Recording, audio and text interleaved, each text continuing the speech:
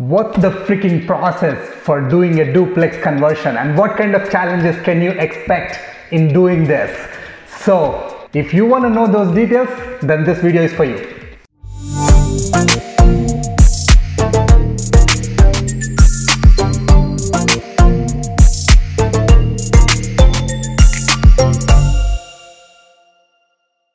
Namaskar, Vanakkam, Adabarse, what's up everyone? Hope you guys doing great. If you're new to this channel, welcome to my channel. If you haven't hit that subscribe button, do so for an awesome content regarding real estate and Windsor, many other financial related stuff. But if you've been following me, you know what I'm gonna ask you. Hit that thumbs up button, because if you don't, then YouTube doesn't like me. If YouTube doesn't like me, I cannot make more content. So do me a favor. And today I have a special guest for you. Probably if you don't know him, you must know, because especially if you're looking to invest in Windsor, then he's the guy who is running the Win City Investor Club, Mr. Savio, and my good friend. So I'm super excited, Savio. First of all, thank you so much for your time here. I will do this. Corona. Thanks for having me back, Aditya. Yeah. So I'm really curious to know, because I know we did the video a couple of months ago, when you're doing the renovations on this project, right? Yeah. So I want to know what kind of challenges you faced, and actually how much did it cost? Can you go over, tell us? What challenges? Look how beautiful it is. Doesn't seem like there were challenges, right? Not true. Not true. There's always challenges. But before that, actually, whom doesn't know about you, who you are? Okay, thank you. Yeah. So I'm Savio, as Aditya mentioned. I run the Win City Investors Club here in Windsor, Ontario. We're just helping other investors like myself, like Aditya, like you guys who are following this, to get into the real estate investing game. If you're a new beginner, if you already have a couple of properties and you want to know about the Windsor market, you want to know strategy, you want to know finances, you want to know where's the best place to invest, that's what we try to do in the Win City Investors Club. It's a really family-knit community that we like to share and help each other out. Yeah. Right? Me, myself, I'm an investor primarily, right? And I do legal second suite conversions in South Windsor. That's my little niche market, if you will. And what that means is that basically we're taking in a single family home and we're changing the highest and best use of that home into a multi-family, or in this case, adding a legal secondary suite. Now you have dual income, increasing the cash flow, right? It's something that's happening in Windsor right now. It's just new to Windsor. Unlike the rest of Ontario, I must admit, it's coming here. We're the first ones to do it. So we're the first to market, which means you're going to get the most amount of money. First duplex conversion guy. Yeah. So, okay, before we go into the challenges and all, just to recap with how much you purchased this property for and what was your cost to renovate this project? Yeah, so quick numbers. Basically, we got this at that time. We are talking about basically 6 months ago. Yeah, right. A little more than 6 months. I would say November 2019. We bought this for $275. You and I both know that if we can find 10 more of these at that price, I would buy all of them, right? Yeah. So $275 is low. It was low then. It is low now. That's what we paid for this house. Of course, going conventional financing, so we put 20% down. That's about, if my math is right, it's about $55,000, $60,000, right? To do the actual conversion in coordination with the city, and I have to mention the city of Windsor, because really they are promoting this. Okay, guys. So if you don't know, they are promoting adding secondary suites or secondary dwelling units to an existing property. Why do you think that's happening? Well, there's a housing shortage. It's as simple as that. It's a housing shortage in Ontario, in Windsor. People need good, safe, clean homes to live in, right? So the city is promoting that. If you have something illegal, you're doing it wrong, man. Yeah. There's no excuse for you, right? Yeah. So we did this legally. It costed us about 120 grand. 120 grand just for renovations. Yeah. So if you do the math, 55 down, 120 in renovations, you're talking about total investment for about $175,000. Got it. Okay. We're going through the refinance process right now, just to finish up the story on the numbers. I know, and we're aiming for $500,000.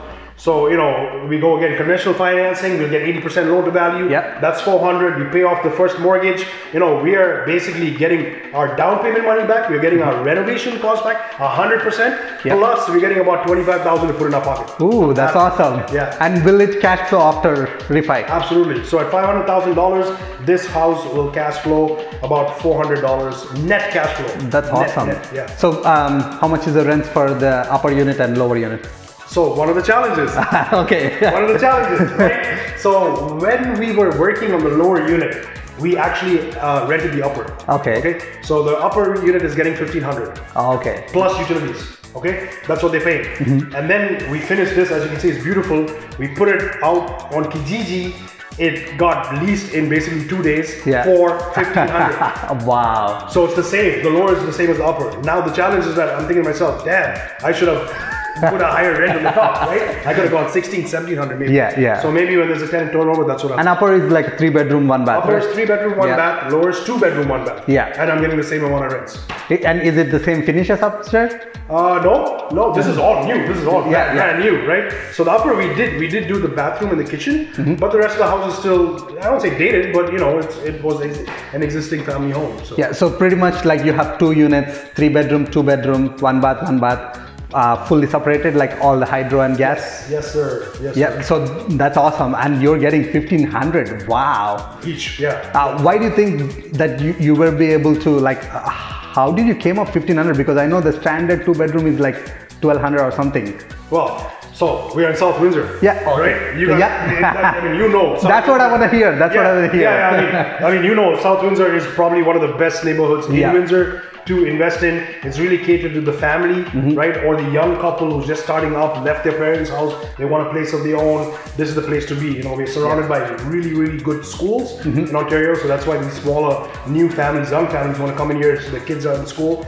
We have, by the way, a lot of Asians buying up properties, as you know, because of the schools. Right? You know, so we have people who are not Canadians or not permanent residents buying properties or renting only so their kids can go to the school, and once they finish, they're out of here, right? So there's a lot of factors behind that, and that's why I chose South Windsor to do this, because I know the tenant profile is better than anything else. But if someone thinks that they want to do a duplex conversion in a, you know, below average neighborhoods, would you recommend doing in that area?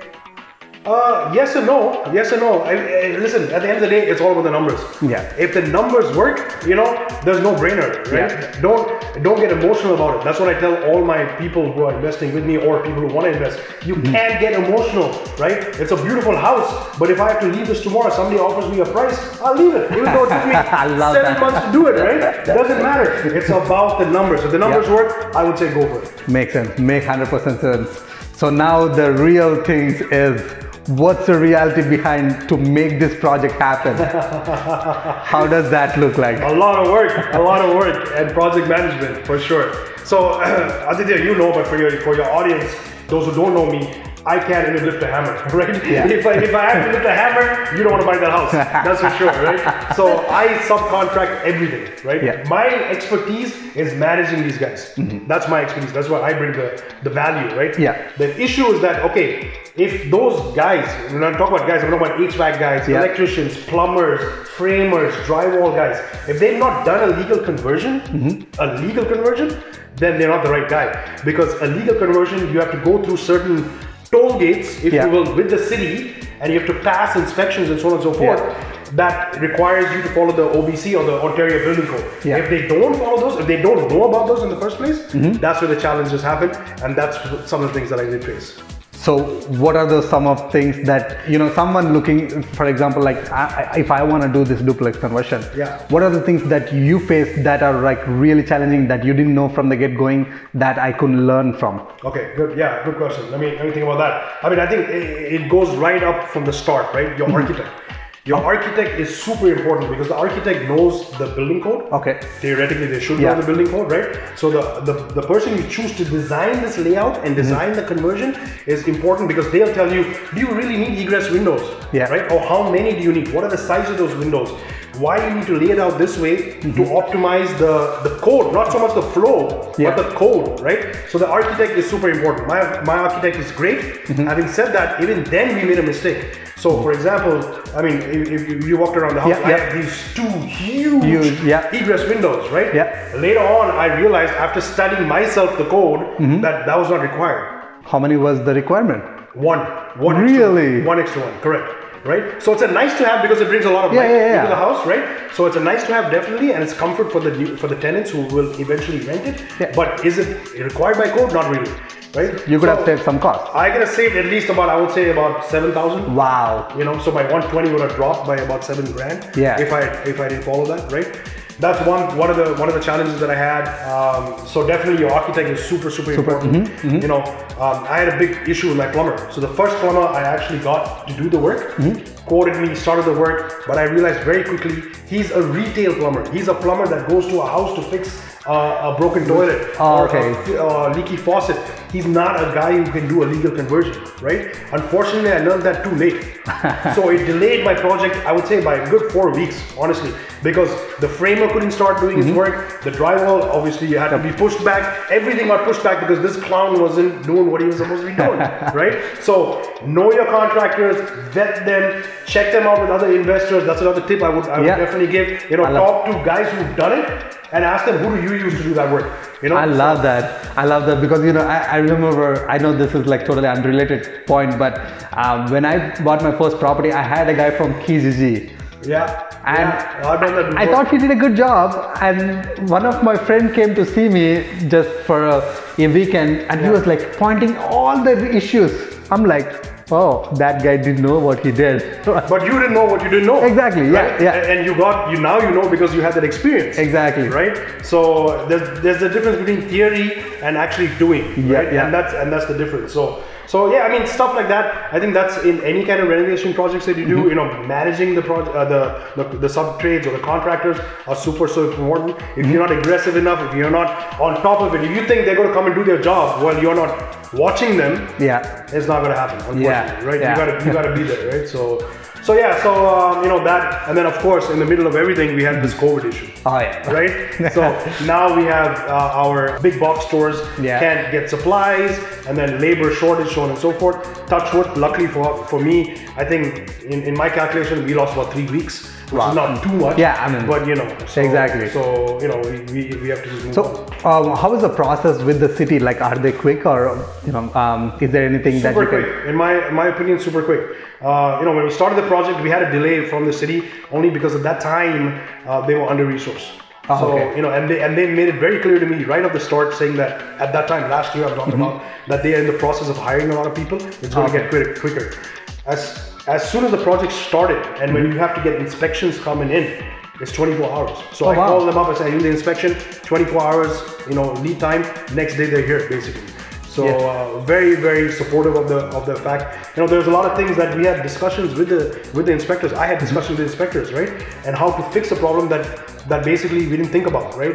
Whether it be the ceiling height above the stairs, for example, or the insulation requirements in the stairwell, right? And we had a very open discussion, and he gave me suggestions how to do it. So it's important that you have that relationship. Have a good relation and ask them, right? Sometimes.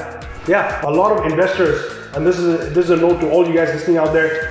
You have to ask the inspector, show me in the book where it is, right? Because I know a lot of people are scared. They have this fear, oh, he's an inspector, he knows what he's talking about, I gotta believe what he says. That's a good point actually. But you can challenge these guys, they're human beings just like us, right? Sometimes they need to go to the book and check to see the code themselves. And that's what we did. A lot of times I asked him, I said, where does it say in the book? I just need to learn for myself because I'm trying to learn the OBC, right? The Ontario Building Code. And they were very open to that, and we went through the book and said, okay, here's the thing. Oh, by the way, actually maybe you don't need this because there's a variance here, right? So that's the kind of discussion. So always challenge, not challenge in a bad way, but you know, question and try to learn. It's always a learning. Maybe you can say like, I'm just curious to see, you know, if I can find where did you reference from, right? Exactly. Love that. I think that's a great point. So if you would have to do over again the same thing, what would you do differently? Oh, jeez, I would have bought, 5 more for 275. That's the first thing I would have done. Everyone says the same.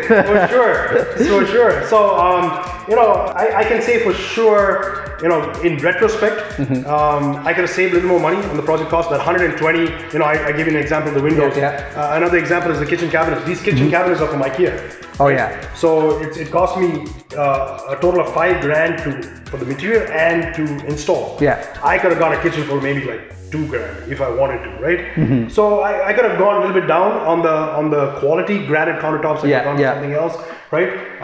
So I can make that 120. I would say about 100. Right? Okay. Just by learning now, different learnings, right? Where I can save money here and there. Yeah, that totally makes sense. I actually love that. Is there any other tips that you would give someone looking out, trying to do something like this? Yeah. So listen, there's an easy way to do it and there's a hard way to do it, right? So the easy way is obviously hire guys like me or Aditya or any other investor who's actually done it, right? And you pay for it and you get a turnkey kind of project management or a product at the end of the day, right? But for those of you who want to learn to do it, there's that's a little bit of a harder way, but I think it's something like going through this process. Nobody can ever take away this knowledge from you again. Yeah, exactly. Right? Oh, that's actually great. Yeah, I know.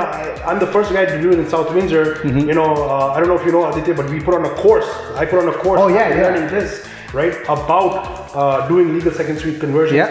We have graduates from that course who are doing it now, and I'm on the phone with them. Wow, graduates! I love that. And they're doing, and they're crushing it. They're crushing it, right? So those guys, they took the harder route, but they wanted to learn themselves because now they have that information and that knowledge. Nobody can ever take that away from them, right? So my tip is that, listen, you can learn theory and all that stuff, but the best way to learn is actually by doing it. So, I love that. But I think that you bring up a great point. So if you are really curious, I know this video will give you a quick Snapchat, but I personally would recommend learning the course. How much is your course fees? So the next one is $499. So $499, guys. It's literally like if you have to go to a university, learn something that makes you 100 grand, you pay like 10,000 or 20,000. 400. But again, I'm not affiliated, by the way. I'm not getting anything from him. I just love that course. That the way of learning. I'm a huge fan of always spend few hours in the beginning learning, because that can save you a lot of time in the future. So if you're really curious, I personally would recommend checking out his course. Probably I'll put a definitely link in the description. The next one is July 11th to 12th. We're just finalizing the dates. That might change. Okay, July. So is it going to be like online? Yeah, so it's going to be online. So we do two things. So we do theory, because of course it's Ontario Building Code. You need to know, what is the code say, what is the requirements. But then also we do a virtual tour. So where me and the educator partner Ken Beckendem, in this case, we actually go to a unit like this that is not finished, that we are in the process of doing, and then we actually have a live conference, so you can ask questions while we are at the project site and say, okay, what about the ceiling height? What about the spire separation, the sound insulation, so on and so forth, right? So it's a bit of both. And then the true value of the course, I don't mean to sell anything on your show, Aditya, but the true value of the course is the fact that you have Ken and me after while you do your project. You pick up the phone and say, okay, Savio, I'm having this problem. Yeah, because now they are friends with you, right? Like, of course. No, that's awesome. I definitely would recommend someone who is curious.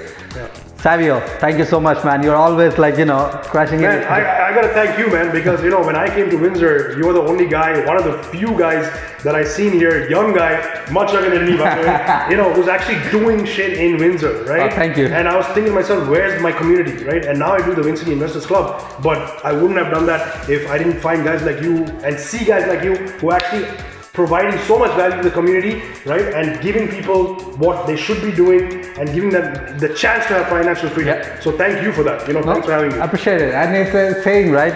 The more you give, the more you get. Absolutely. So selfish reason. Absolutely. Thank you so much, guys, for watching. If you have any questions, hop your questions in the comments below. I'll make sure pull the Savio's hair and answer those questions. Have a wonderful day, guys.